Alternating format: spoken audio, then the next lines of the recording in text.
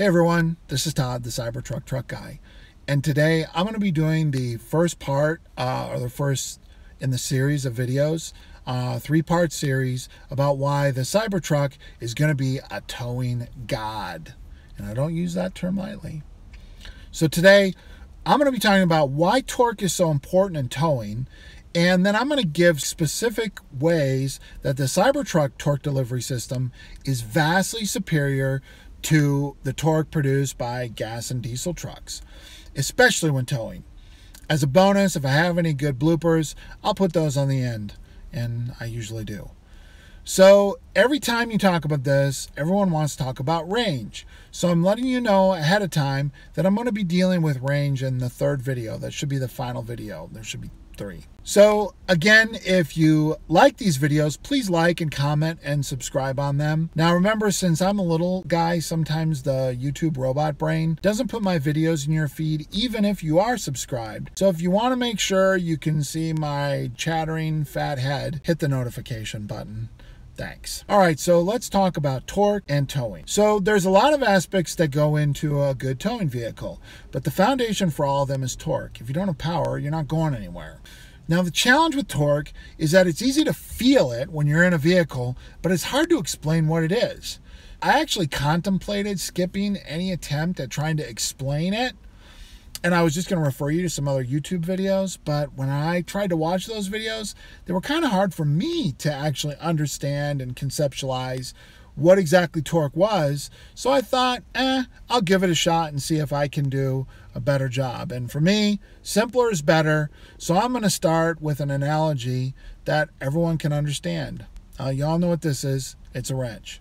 And if you've ever had a particularly sticky bolt to loosen, you'll know that a longer wrench is going to help you loosen that bolt. You might have even been in a situation where you got a nasty one and you actually put a pipe on the end of your wrench to give you more power to actually get that bolt to budge. That force that you're applying is actually torque. That's the literal word. It stands for rotational force. And the more resistance you're trying to overcome, the more torque you need in order to overcome it. It's that simple. Okay, now let's say you got that long wrench and then you got that long pipe and it's giving you lots of torque and you finally get that bolt to break free. What do? Do you leave the pipe on the wrench? No, you take the pipe off and you switch just to the wrench and you rotate that until you get to the point where the bolt is moving freely with no resistance. Well, then what do? Well, you get rid of the wrench and then you just spin the bolt off with your hand. So as the resistance becomes less, you need to deliver less torque to the bolt. In order to do that, you switch the method in order to increase the speed of the rotations of the bolt. Okay, so now in our little analogy, each time you change the wrench size, you're changing gears. The longer the wrench, the lower the gear. The effort you put into turning the wrench, that's like your engine RPMs. Even with a long wrench, you're still going to have to work harder than just spinning the bolt with your fingers, especially when it's a stubborn bolt. And even when the bolt is loose, grunting and straining would be inefficient to remove the bolt. It'd also be kind of weird. So each time the bolt rotates, that's like the rotation of your wheel. Sometimes you need a lot of energy to force it to do that. Other times you can spin it with very little energy and less force. Okay, now let's assume that the bolt you're trying to loosen is close to the ground so that you can't do a full rotation with the wrench. So now you got to rotate the wrench, take it off, reposition it, and rotate it again. And that takes time and energy in order to do that. It's not very efficient. So what tool would you want to improve the job? Well, now you're going to want a ratchet wrench. That really speeds things up. You're not really spending any more energy, but you're just doing it more efficiently. Now, in our analogy, the ratchet wrench would be a diesel engine. For reasons that aren't really important to this video, diesels are better at producing more torque faster than gas engines. If you want to know more, you can just go search for why diesel engines produce more torque than gas engines. It's not complicated, but I don't need to address it here. Now, if gas engines are like regular wrenches and diesel engines are like ratchet wrenches, then electric motors are like putting a socket on the end of a very powerful drill. No switching from longer wrenches to shorter ones, no gaps in turning while the wrench is rotated back to its original position. When you use a wrench, you're using the same kinds of physical forces that a combustion engine uses, except your arms are the pistons and the wrench is the transmission. Electric motors eliminate all those moving parts and inefficiencies. Just instant delivery of massive torque and constant delivery of that force until it finally reaches its maximum speed. Okay, so the key takeaways here are that torque is the force that is exerted to create rotation. The force requirement is highest when it's trying to overcome the most resistance. As resistance decreases, the force can be reduced even while the rotation is increasing. But at some point, the capacity to rotate is just maxed out. Secondly, because of the nature of how force is delivered in internal combustion engines, there are periods where the force being applied is either reduced or eliminated due to the need to match the engine RPMs to peak gear efficiency or to switch between gears. Thirdly, internal combustion engines have multiple systems that transfer their rotational force from the engine to the tires. This typically includes the transmission, drive shaft, and differential. At each system, there's a slight loss of efficiency and a slight loss of time. Fourthly, diesel engines are superior to gas engines in delivering more torque at lower RPMs. Lastly, because the electric motors used by Tesla are, at least for now, single gear motors that drive the rotation of the tires directly, the torque delivery is extremely fast and highly efficient. Okay, now we've explained some of the concepts. How do they actually play out in the real world? Well, one way we can understand the specific performance of a specific powertrain is to use something called the power curve. The power curve is really just a way to graphically represent how torque is delivered in a vehicle at different engine RPMs. Those curves do a good job of illustrating how the torque of any given internal combustion engine changes dramatically based on the engine RPMs. Now, you can go out on the internet and look at different power curve graphs if you want, but the big takeaway here is that the torque is always changing in an internal combustion engine. It's depending on the engine RPMs and the gear that you're in at the time. If you've ever done a long drive through a mountainous area, you'll have kind of experienced this by the need for the vehicle to downshift when it's on a steep incline. What's happening is that the engine in a higher gear can't create enough torque to overcome the increased resistance. So it has to downshift so it can increase the torque. In other words, it has to switch to a bigger wrench as it rotates more slowly, but exerts greater force to overcome the increased resistance. Okay, so if you're a gearhead and I've messed up, don't get angry. Put your thoughts in the comments below.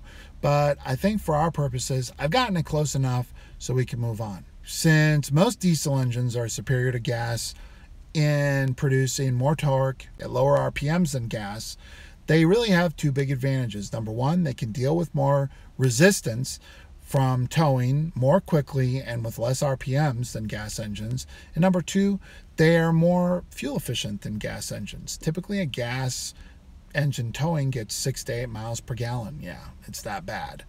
And when you're towing with a diesel, you can usually get 12 to 15 miles per gallon with the same load.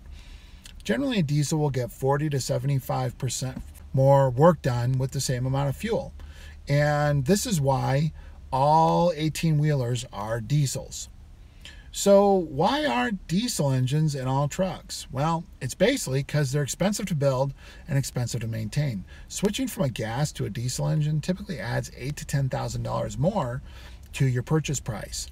But they're also heavy polluters and they require complicated exhaust systems that have their own sets of maintenance costs. Oil changes are more expensive with diesels, and when something goes wrong in the engine, they're generally more expensive to fix. So in the end, unless you're doing a lot of towing or you put a lot of miles on your truck, diesels don't make economic sense. So that said, there is simply no comparison in the user experience of towing with a larger displacement diesel engine compared to gas. Diesels handle their extra cargo with far less effort than gas. They climb hills effortlessly, they accelerate from stops better, they're much better at reaching highway speeds when entering from an on-ramp, and then they're better at maintaining their cruising speeds with less shifting and less engine whine than their gas counterparts. The problem is that if you want that kind of diesel pulling power, you're going to have to upgrade from a half-ton truck such as the F-150 or the Silverado 1500 to a 3/4 ton truck such as an F-250 or a Silverado 2500. You just can't get one of the heavy-duty diesel engines in the lighter half-ton series. Now, don't be fooled by these new diesel engines they're putting in the half-tons.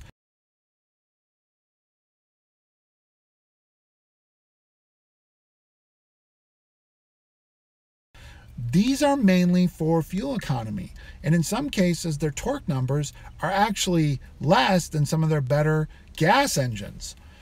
So this is why in my video called Stop Comparing the Cybertruck to an F-150, I'll put a link in the notes, I said that the correct comparison for the Cybertruck was really a 3/4 ton diesel truck. Let's talk some specific torque numbers here for a moment. I'm going to skip any comparisons to half-ton pickups because none of them are even in the league of the Cybertruck, in my opinion. Again, I did a video on this. Go look at it. For my combustion example, I'm going to go back and stick with the engine I used in that video, and I'm going to compare the Cybertruck to a Ford F-250 6.7 liter diesel Power Stroke engine. That's a really solid engine, and I think it's currently the engine that has the best peak torque numbers for a pickup truck. So according to Ford, the 6.7 liter diesel engine will produce a maximum of 1,050 foot-pounds of torque at just 1,800 RPMs.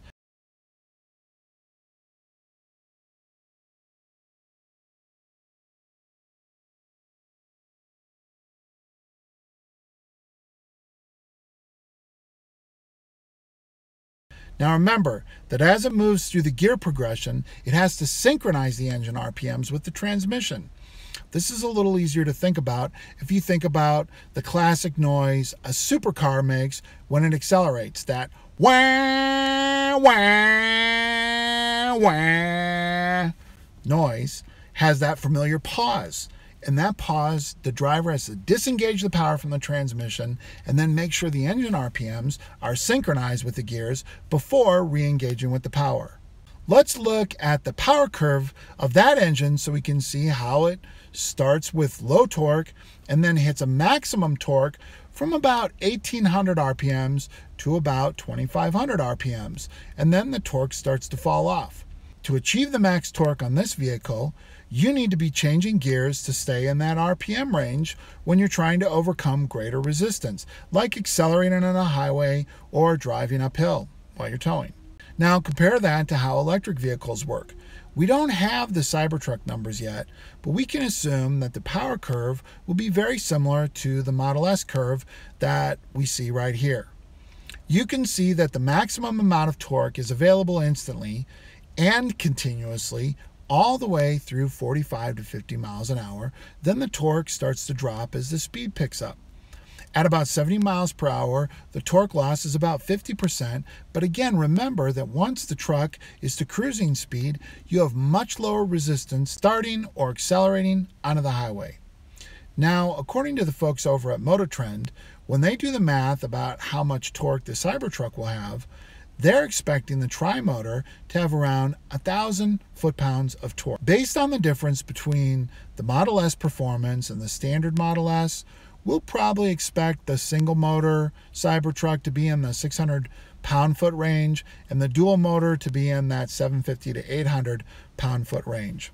In fact, according to Elon Musk, the new Roadster actually exceeded 7,000 feet-pounds of torque. And on a related note from a potential Cybertruck competitor, GM claimed that the new electric Hummer can produce more than 11,000 pound-feet of torque. That means that even the single motor Cybertruck will have more torque than any of the half-ton trucks out there, and that the tri-motor truck will rival or even perhaps exceed the best heavy-duty pickup truck diesel trucks out there, and it will deliver that torque in a far superior fashion. So after all that, here are the 5 reasons that the Cybertruck will be the king of Torque Mountain. Reason number 1, it will be instant torque. The torque will be 100% available from the moment you hit the pedal. There's no engine to spool up. There's no transmission to engage. Peak torque at the moment the toe pushes the pedal. The reason Teslas win all those drag races is going to be the same reason it'll be a dream to tow with: instant torque. Reason 2, it will be continuous torque. There is no pause while gears are switching. There aren't a bunch of subsystems sitting between the power and the rotation of the wheel. Every little pause an internal combustion system needs impedes the performance and the transfer of power. Reason 3, it'll be linear. Unlike an internal combustion engine that has wide swings of torque delivery based on the interplay of pistons and gears, the electric motor spins and pushes with a nice, smooth, predictable manner. No lurching or whining like an internal combustion engine. Reason 4, it'll be simple. I just can't emphasize this enough. The drivetrain of a modern diesel vehicle is astonishingly complicated. It's composed of multiple systems that have to work together seamlessly in order to operate effectively. The Cybertruck powertrain will be shockingly simple, with just a maximum of 3 motors. Not only does that simplicity result in much higher efficiency, it will be far easier and cheaper to maintain compared to the diesel engines it'll be competing against. Reason 5, it will be cheap. I made a video, sorry about all these mentions, about what it would cost for you to recreate the performance of the Cybertruck. Link in the notes. But with a regular truck, when all is said and done, it would cost you over $100,000. The big reason why you'd have to spend so much money is to match the towing utility of the Cybertruck, because you had to upgrade to a F-250 and then you had to put a diesel in it. This gives you a base price of $55,000. Then you got to put diesel in it. And I calculated the differential between electric cost and diesel cost over a 5-year period was going to add another $15,000. That's $70,000 to buy and drive a comparable tow vehicle to the Cybertruck. Nothing about off-road, nothing about speed. All the other extra features that you get with a Cybertruck are on top of that. No ICE vehicle can match it. Lastly, I want to show you this little video clip that Elon showed when he was demonstrating how fast the Tesla Semi was going to be compared to a standard Semi. Let's show you what that means in acceleration. So one thing we care about Tesla is we really care about performance. We want a vehicle that feels incredible, that accelerates like nothing else. Let's show what the truck, what it's like to be in a Tesla truck. This is real time. Okay.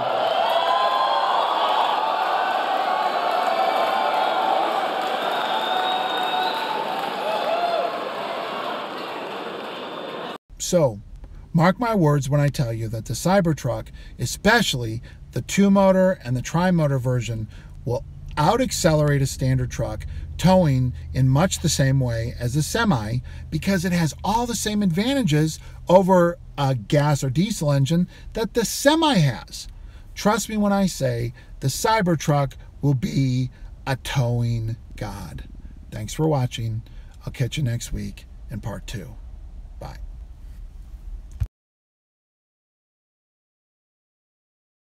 All right. Compare that to how electric vehicles work.